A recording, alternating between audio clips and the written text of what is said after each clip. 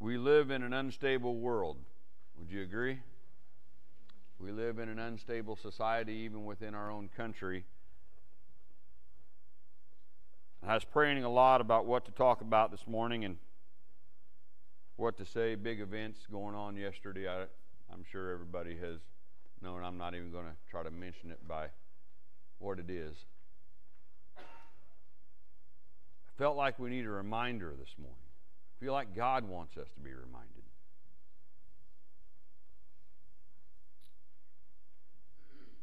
If the events of yesterday were successful,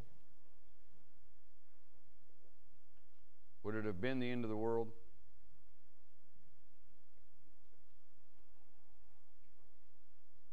If it were successful yesterday, we still haven't lost our King. We still haven't lost our Lord. We still haven't lost any of the promises that we have been hoping for, that we have been putting our faith in our entire lives. If the events of yesterday had been successful, there would have been some changes in our lives.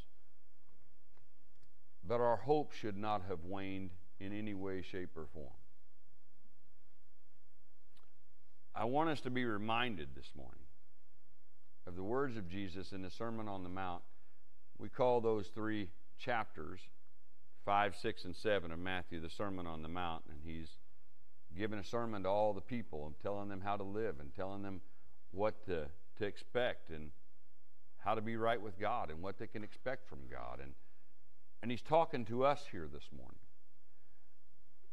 But there's another passage of Scripture that goes right alongside of it that I don't think any of us ever really put together with the words of David in the 23rd song. I'm not going there yet, Rick. I'm going to stay here in Matthew. I want to read this morning from Matthew, from the words of Jesus. In my Bible, they are red letters. When we celebrate Christmas, we celebrate the birth of Jesus. We named him Emmanuel. Why? What does that mean? God is with us. So really, literally, the words that are in red in my Bible aren't just words from what we know as Jesus. They're words straight from God. Do you agree? Okay. So these are the words of God to us this morning. Therefore, I tell you, do not worry about your life, what you will eat or drink, or about your body, what you will wear. Is not life more important than food, and the body more important than clothes? Look at the birds of the air. They do not sow or reap or store away in barns, and yet your heavenly Father feeds them. Are you not much more valuable than they? Who of you, by worrying, can add a single hour to his life? And why do you worry about clothes? See how the lilies of the field grow? They do not labor or spin, yet I tell you that not even Solomon in all of his splendor was dressed like one of these. If that is how God clothes the grass of the field, which is here today and tomorrow is thrown into the fire, will he not much more clothe you, O you of little faith? So do not worry, saying, what shall we eat? Or what shall we drink? Or what shall we wear? For the pagans run after all these things, and your heavenly Father knows that you need them. And this is the key right here this morning. But seek first his kingdom and his righteousness, and all these things will be given to you as well. Therefore, do not worry about tomorrow, for tomorrow will worry about itself. Each day has enough trouble of its own. Do you agree with that this morning? When I think about the events of our world and what's going on, and I don't know that next week in the convention in Milwaukee that they're not going to be successful. But I know this, my faith in God isn't gone. I know God's still in control of this country. I know God's still in control of this world. He's still in control of what's going on in my life, and He should be in control of what's going on in yours. And this morning, if instead of seeking all the things that the world has and worrying so much about the price of gas or the price of groceries, God knew what you needed then, and He knows what you need now, and He's going to provide for you just like He always has. He says, listen, the birds don't do anything. They just fly around and make your cars all dirty, and you have to go get them washed. And He still feeds you. He still feeds them. He still takes care of them. Aren't you more important to God than birds? He created you in His own image. Aren't you more important than those? Why do you worry about having to have the finest clothes or how you look in public? When I was in 4th grade, we had PE class. I hated PE class. I don't know if you could tell by my structure, but I hate PE class. And my mom went to 3D. Anybody remember the store 3D? My mom she called it Danner's. The sign said 3D on the building. I kept trying to explain it to her. She bought these ugly green and yellow and red shoes for me to wear in PE because you had to have a special pair of shoes, and so that's what she bought us.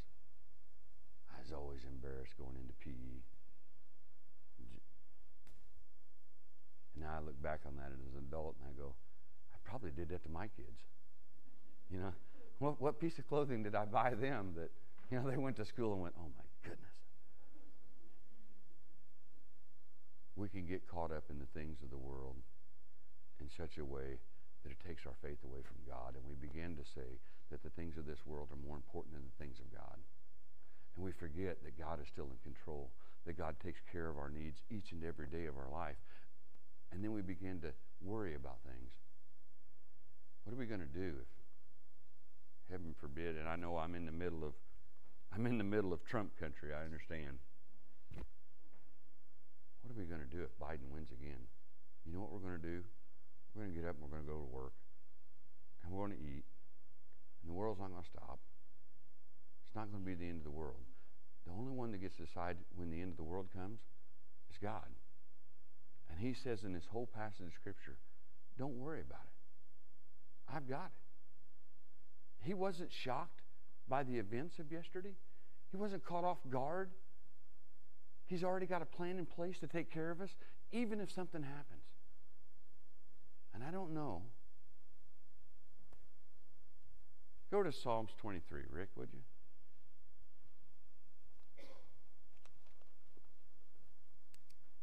I don't know if you noticed the first two words on the screen. The Lord is my shepherd. It doesn't say the Joe Biden. It doesn't say the Donald Trump. It doesn't say that it's a Republican Party or it's a Democratic Party.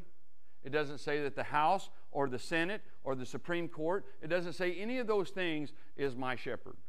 Not a one of them. And no matter what they do or don't do, it's not going to change that on the screen. Who's leading you in this world? Who's guiding you in this world? How much faith are you putting in the things of the world versus the things of God? That's the question this morning, isn't it? Do the things of the world count more than the fact that God says it may not be the best, but I promise you, you won't die? You'll live forever with me. Does it mean more to us that God said He'll take care of us regardless of what goes on? Because I saw a lot of reactions last night on Facebook from a lot of my friends as if the world had just fallen apart. As if everything that ever mattered is now gone. And if we can't protect Him, our lives are over. You might as well just kill yourself. That's the impression I got from people.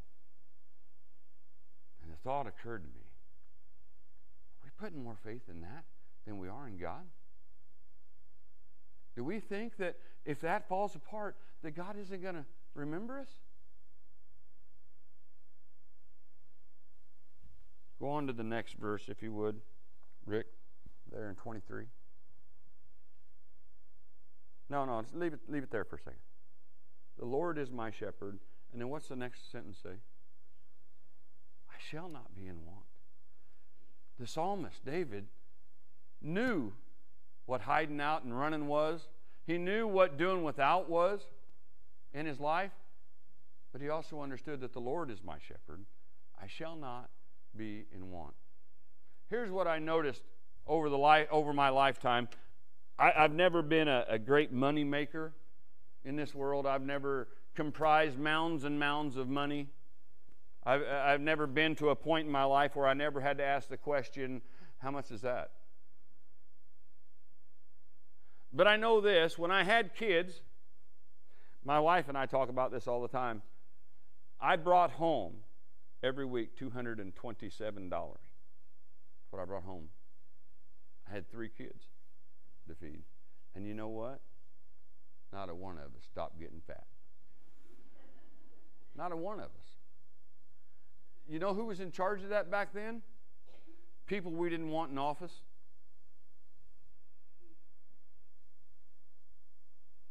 We all never missed a meal. I didn't get to go everywhere I wanted to go. I didn't get to do everything I wanted to do. But I never one time ever thought, how am I going to eat tonight? How am I going to feed my kids?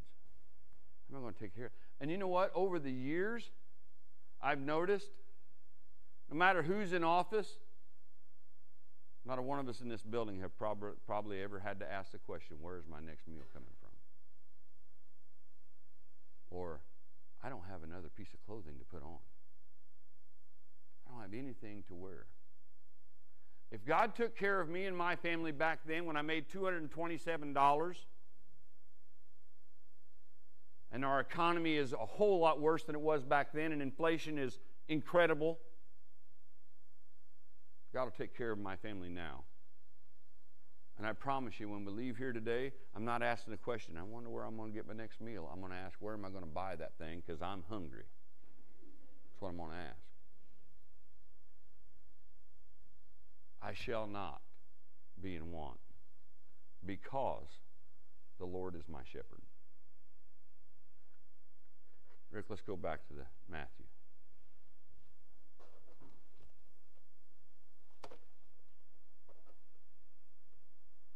I'm probably not as jovial today as I normally am. But this hit me hard yesterday, watching my friends think the world fell apart, that they'd lost everything. And I thought, your eyes are in the wrong spot. You're looking for your help where there's no help to be found. You're expecting the world to provide for what you want when God is the one who decides who gets anything. And it hurts me to know that one day they're going to run out of answers. And that's how people end up giving permanent solutions to temporary problems.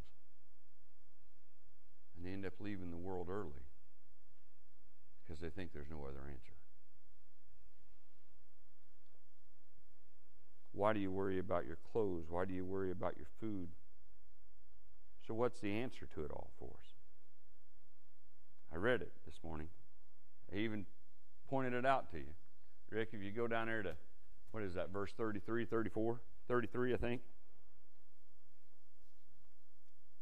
33. That's the answer. Jesus says, don't worry, don't be anxious, don't think about those things, don't let those things control your life. Don't let those things control your decisions or make them for you. I've got the plan in place for your life. God knows what you need, and He's willing to give it to you. The question is, are you willing to turn your faith to Him, to things that maybe aren't tangible, that maybe you can't hold in your hand, that maybe you can't feel all the time? Are you willing to trust Him when you can't see Him?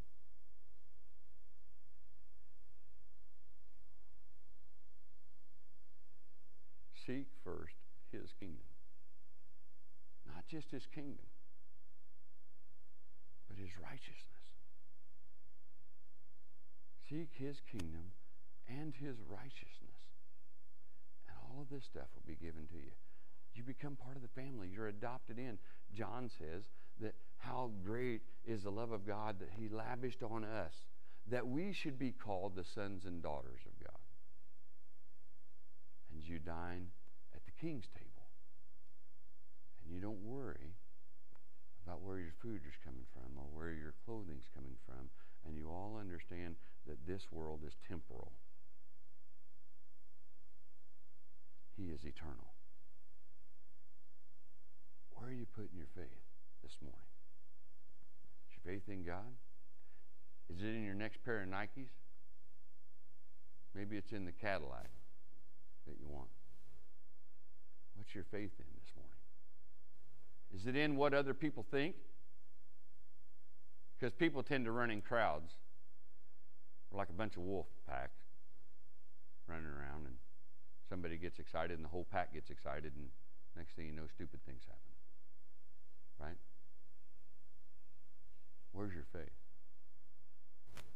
Do you care more about what the world thinks than what God promises us? That's the question this morning. Won't you stand with me, please?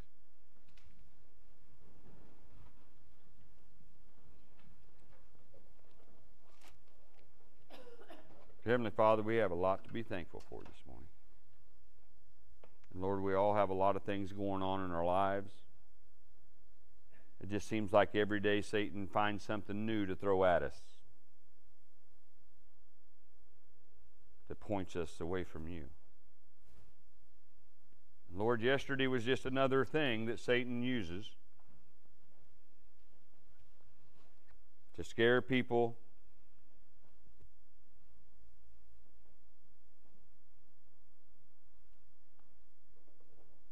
to make us anxious, to make us worry. And Lord, I just pray that you would just take all of that away this morning. That, Lord, you would help us to realize that it's not about who gets the most in this world. It's about having a greatest relationship with you, that when we leave this world, we still live forever in your presence with you. Lord, this morning as we stand here, there's things going on in people's life that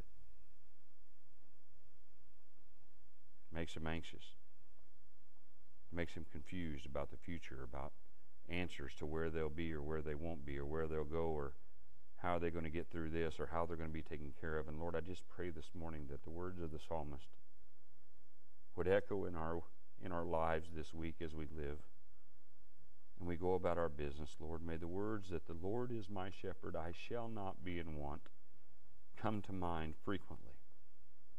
Lord, would you just shove it to the forefront of our being to help us and to allow us to show everyone else, I'm not worried about what's going on because I know God's there. And I know God has a plan for all of us. Lord, help us to live in that plan. Help us to put our faith in you and your plans for our life. Lord, help us not to be anxious. Help us not to be scared. Help us not to have fear. Lord, help our faith to be stronger than it ever has. Lord, we love you this morning. We give you praise and glory. In Jesus' name, amen.